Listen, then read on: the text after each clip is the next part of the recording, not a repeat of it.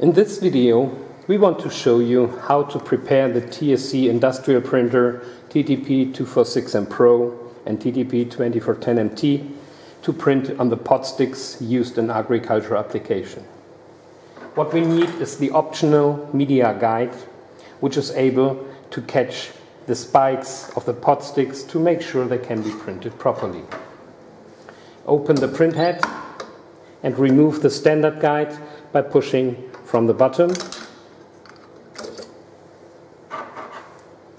and mount the optional media guide in the same way. Now we can load the row of pot sticks, slide it into the mechanism, and please make sure the printer sensor is positioned to this notch. The sensor position is indicated by a little arrow. Now we can load the thermal transfer ribbon, push it on the supply spindle, pull it through the mechanism and attach it to the take-up spindle.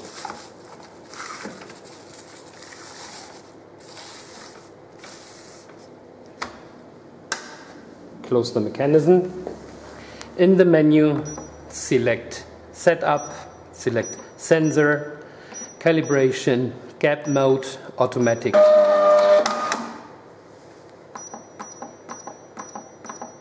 Now the printer is ready to go.